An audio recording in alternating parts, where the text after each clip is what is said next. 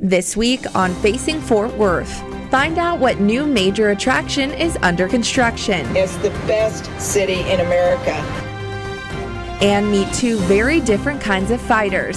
I am their advocate. It all starts now on the 109 Facing Fort Worth. Hello and welcome to Facing Fort Worth. I'm Sophia Dumani. Today we'll take an in-depth look at some people impacting the Fort Worth community. With general elections coming up this week, our Jacob Smith sat down with two council members to find out more about their campaigns. Jacob? Thanks, Sophia. I'm here today with Councilwoman Ann Zeta of District 9 and Councilman Zim Zimmerman of District 3. Thank you both for being here today. Thanks for having us. Yeah, pleasure. Let's go ahead and get started. So I want to ask you both, what are your primary issues you would like to focus on in your coming term? We'll start with Ann. Okay. Really concerned about safe neighborhoods, so I'm passionate about trying to find ways to make the streets that are in our neighborhoods safer. People tend to speed in neighborhoods. I hear that often when I go to neighborhood association meetings, so I'm working on some physical changes that we can make to streets that will calm traffic in those areas where people walk and bike and drive cars as well as looking at trying to lower the speed limit in residential neighborhoods. Councilman Zimmerman? I've been working real hard with TxDOT and the RTC to come up with some funding to widen I-30, I-20, but more importantly to get frontage roads continuous from Weatherford all the way into downtown Fort Worth.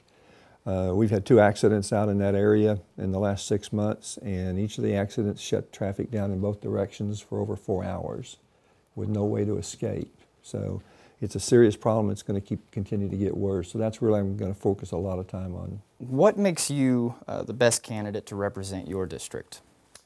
I've been on the council for 8 years. I pretty much now know who the key people are, not only in the city, but in the government, but also in the city itself that I can turn to when I need to get support. What do you think makes you the best representative of your district? You know, I started out just 3 years ago, and this wasn't anything that I ever anticipated doing ahead of time. It wasn't something that I planned for, but I have a background in city and regional planning. I got my master's degree at UTA, and I worked as a planning consultant, and many of the cities that I worked for were smaller cities throughout the Metroplex. And many of the decisions that we make on council are about development and planning and zoning, and so I think having that foundation is a really good foundation to start with. If you happen to not be reelected, what will you miss the most about representing your district?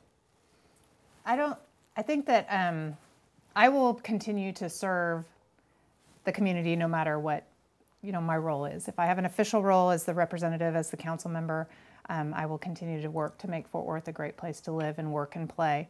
And if I don't, then I will continue to do that in some other way. Councilman? If I don't get reelected, I'm not sure that the world comes to an end at that point in time. In fact, it might be that I can finally figure out how to go into retirement, because I have flunked retirement according to my wife. And there are things that I'm already active in that I'll continue to be active in. Well, that's all the time we have for today. Thank you both for being here. Until next time, I'm Jacob Smith. Back to you, Sophia. Thanks, Jacob. Don't forget to vote in Fort Worth's general election May 6th. Go to gsit.tarrantcounty.com to find out more about polling locations. Fort Worth has a new major attraction in the works. A new convention center named the Dickies Arena will seat 14,000 people. It will hold concerts, sporting events, family entertainment, the annual stock show, and the rodeo. The arena will be located near the Will Rogers Memorial Center in West Fort Worth. It's scheduled to be up and running by November 2019. It's also expected to host several rounds of the NCAA men's basketball competition in 2022. Check out what Mayor Betsy Price had to say about the new arena. This convention center in Fort Worth, the Will Rogers, and now our fabulous multi-purpose arena really strengthen our reputation as the best city in America to live, to work, to raise a family. Just a mile and a half down the street from the new arena is the Fort Worth Zoo. USA Today ranked the Fort Worth Zoo the 4th best zoo in the country, making it the only zoo in Texas to place in the top 10. The zoo aids conservation efforts to save endangered species from extinction. Their newest addition is Gus the baby gorilla. Gus is a member of the western lowland gorilla family who are in critical danger due to hunting and disease. He's the first gorilla born at the zoo and one of many fun and playful animals to check out. One Fort Worth athlete is anything but playful. Xavier Rodriguez is a high school student who spends most of his time in the ring. He's competing in the National Golden Gloves boxing tournament in Louisiana. Our Kaylee Ryan met with Rodriguez to learn why he's fighting and who's rooting for him back home. Get that one. Xavier Rodriguez seems like a typical high school senior, playing video games, grabbing a snack, and even showing off in front of his brothers. But his daily routine is anything but typical.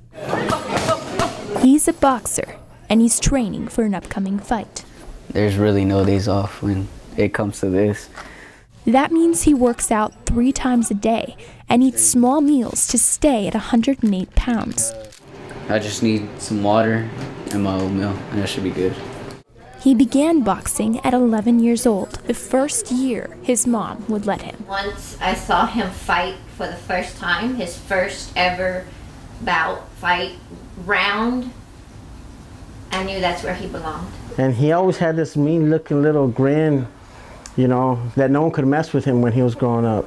He didn't win his first fight, but that didn't stop him. No, actually, I was not disappointed. I was like, man, that's fun. I want to fight again. He did fight again, and won. This trophy alone was for winning the Ringside Nationals. Now, he's entering another competition, the National Golden Gloves. This is his time, you know, he's at the perfect age. His weight's good, I mean, everything. He's got a good mindset. But he's not just fighting to win a bunch of trophies. On that date is when I told my dad that I was going to change everybody's life. I was going to change my dad's life. He wasn't going to have to work no more. My mom wasn't going to have to work anymore because I was going to be that successful in the sport of boxing. It's pretty crazy when an 11-year-old tells you what he wants to do for the rest of his life. Fighting to support the family who supported him. Kaylee Ryan for the 109. Rodriguez plans to say goodbye to the amateurs and turn professional next year. His parents say they couldn't be more proud.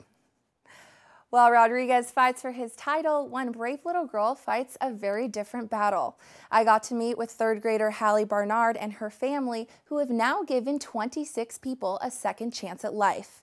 Hallie may have made it her mission to help others, but there's still one life that they're trying to save. As Hallie Barnard and her friends get ready for the big race, she knows she'll be taking a different path. While Hallie can start off running like everybody else, a rare disease called Diamondback fan anemia keeps her from finishing. For Hallie, the race for her life is far from over. We found out when she was 13 months old that she was sick, and we fell apart, and we came back together stronger and said we've got to do something. In order for Hallie to survive, she must rely on a complete stranger for a bone marrow transplant. Hallie is one of 14,000 people anxiously waiting for a match, and she's been on the wait list for almost 8 years. Less than 2% of the United States are actually registered to the bone marrow registry. Those who are registered have about a 1% chance of being a match to anyone. The odds are not good. But Hallie and her family have not given up hope. Elise founded Hallie's Heroes so that her daughter and others alike could find heroes of their own. Heroes who can give them a second chance at life. It started finding her match, and it was totally selfish. It was me wanting to save her, and she said, "We got to do more, Mama." Through her sickness, Hallie has spoken to hundreds about the importance of registering to become a donor. Hallie's Heroes has found more than 20 matches for other people with life-threatening diseases. Every match we find, although it's not Hallie's match, we celebrate it like it is Hallie's match because it's a huge win for us. I'm blessed that I can be here with you today when I know there are other kids who are too sick and can't play or go outside and have tea parties and who are in the hospital. I am their advocate.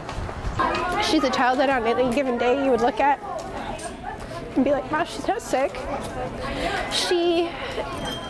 We need her to help redefine what sickness looks like, because people don't see when she gets off the bus and she doesn't feel good and she can't play with her friends. People don't see when she has to take another round of steroids. People don't see when she gets a cold and she misses 3 weeks of school because it's something totally different for her. To see if you could be Hallie's hero, go to dkms.org to register to become a donor. Swabbing both cheeks will determine if you are a match. I have life-threatening disease and I need people to swab so that I can live. Hallie suffers from Diamond-Back fan anemia, a rare disease that keeps her bone marrow from producing red blood cells. Steroids currently keep Hallie alive, but there's no telling when her body will become resistant. Diamond-Back fan anemia affects about 800 people worldwide. Because it's so rare, there is not a lot of funding, so many parents, like Hallie's, raise money for research on their own. All the proceeds for Hallie's Heroes goes towards finding a cure and helping families pay their medical bills. Hallie's Heroes has swabbed more than 3,000 people in hopes of finding bone marrow donors. Joining me now is one woman who swabbed through Hallie's Heroes and found a match. Thank you so much for joining me today. Thank you for having me. Could you tell me what prompted you to get swabbed? I just went out to the drive, didn't really know much about it, and I swabbed and got a call a couple years later. Can you walk me through the process of getting swabbed and getting contacted and then finally donating?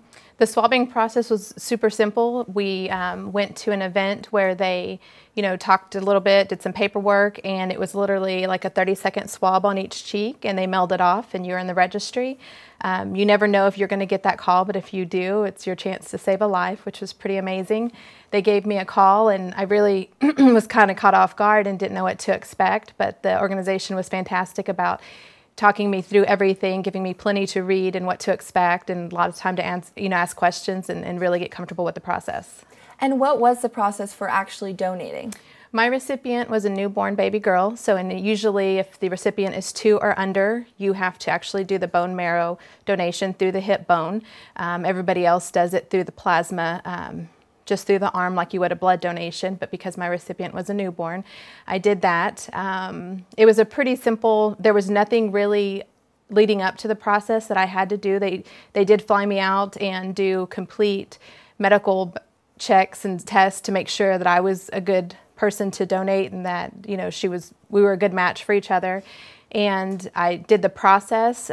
2 days later, I was back on a plane home and took it easy for a little bit. And it was just really very simple. I was scared going into it, but it was really simple and not terrible at all. So you say you just took it easy. What was the actual recovery like? I went in that morning for the procedure. They fly a companion with you, so my husband went with me. And we went back that afternoon. We stayed in a hotel. I watched a bunch of movies and, did just kind of lounged around. 2 days later, I was back on a plane. I was carrying my own luggage through DC and boarding a plane all on my own and back to work on Monday. I donated on a Wednesday and was back to work on a Monday. Wow, when you think of how easy it was to swab and to go through with the donation, do you think a lot of people know that it's that easy? I think there's a lot of fear, and when they told me it would be through my hip bone, I was initially filled with fear and anxiety and what was this going to be like? I don't have a high tolerance for pain, but the more I read about it, through this organization, you learn that it's a temporary pain for a really lifetime change, and that's pretty amazing. It was more fear I had built up about the anxiety of what was going to happen, but once I did it, I've had way more pain, recovering from a really strong leg day at the gym than I did, through this procedure. It was really surprising. And I think if more people knew really how easy it is and literally saving a life, I think more people would do it. Coming up, a look at the most popular house on the block and at some adorable dogs. It's all next on the 109 Facing Fort Worth.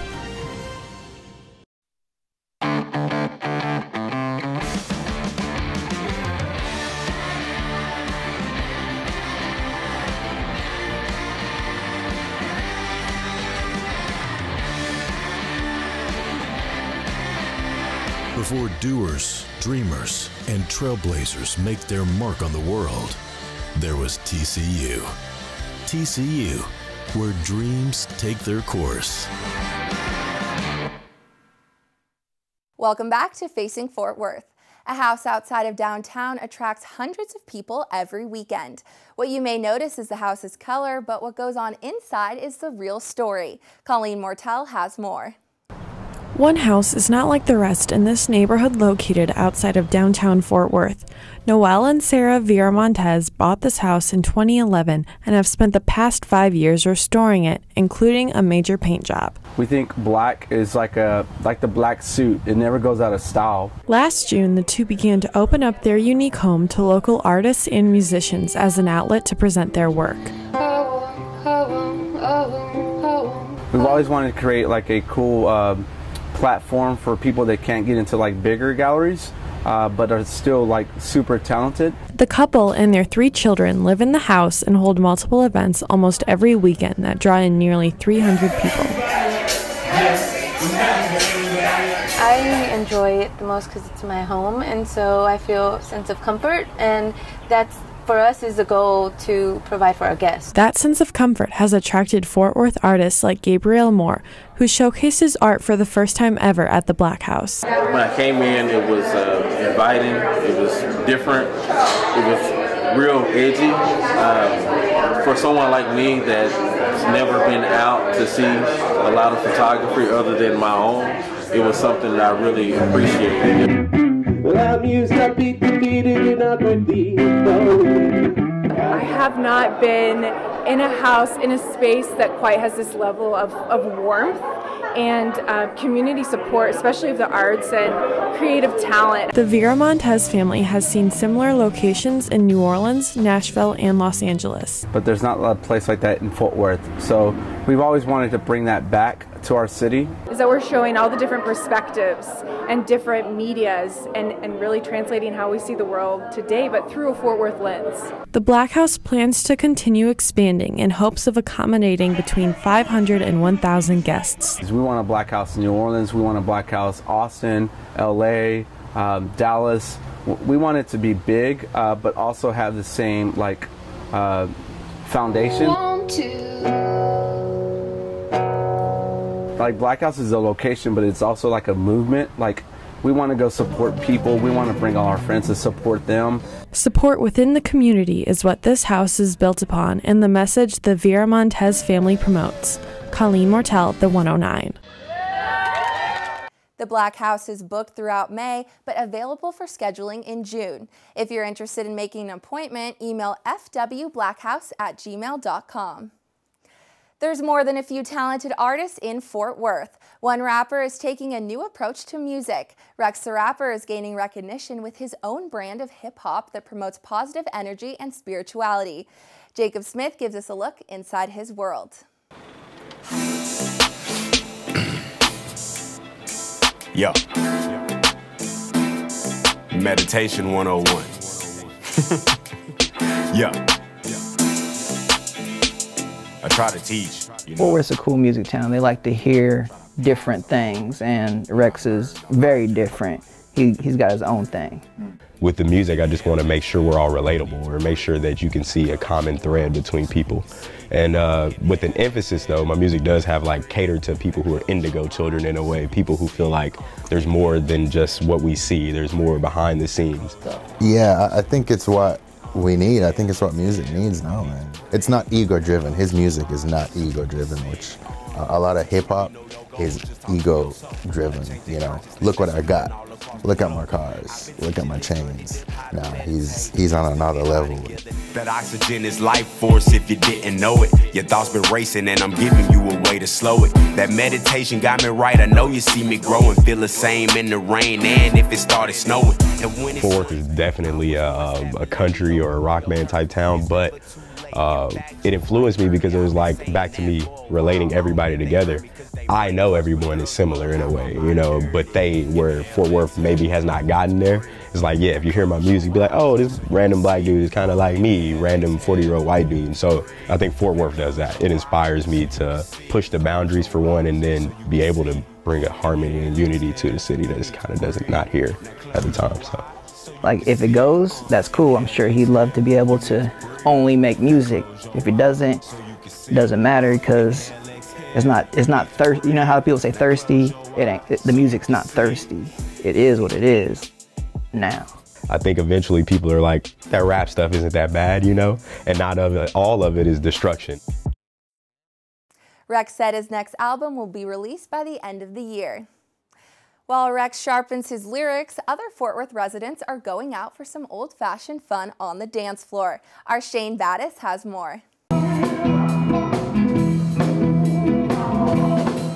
It's senior prom, and this time, it really is for seniors. MLK Community Center Coordinator Paula Jackson started the dance to reinvigorate people who haven't been to a prom in decades. When I first approached my staff about it, they said, I don't think that idea is going to work, because most seniors probably could care less about attending a prom. They were wrong. The first dance in 2011 had about a dozen attendees. Now, it attracts over 450 seniors looking to fulfill a missed milestone. What I found out is most of them really have not attended their prom. So this gives them an opportunity to attend the prom with their families and their friends and get an opportunity to enjoy it.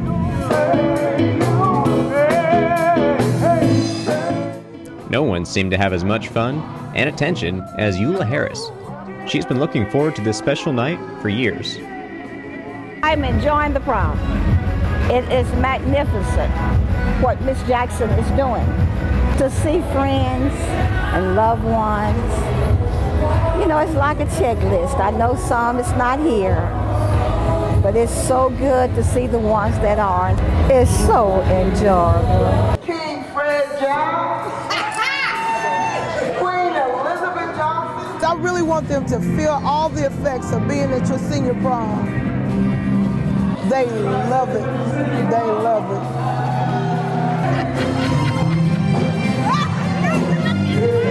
While many of these Fort Worth residents may be retired, their dancing shoes never will.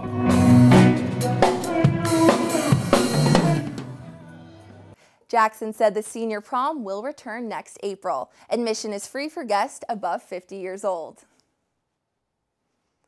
There are approximately 3.9 million dogs living in shelters worldwide. One local animal shelter took a new approach to get their dogs out of the kennels and into a new home.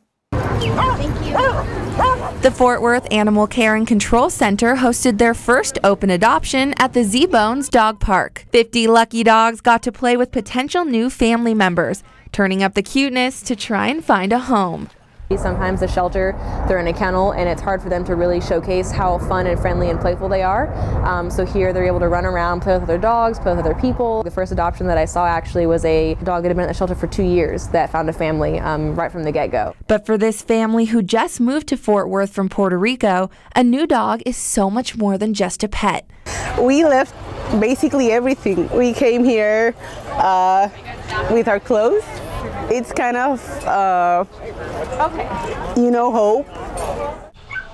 Hope, something 37 dogs went back to the shelter without. The Animal Care and Control Center is working to plan more outdoor events so that the nearly 500 dogs they house can live their lives outside of cages and in the care of a loving owner. We don't want to euthanize. That's not what we want to do at any point. So if we can partner with foster organizations and rescue groups and anyone that's willing to either adopt or temporarily care for an animal, that can help us make room for others. The Fort Worth Care and Control Center has a 91% live release rate. If you're interested in adopting or fostering a dog, visit fortworthtexas.gov/animals/dogs.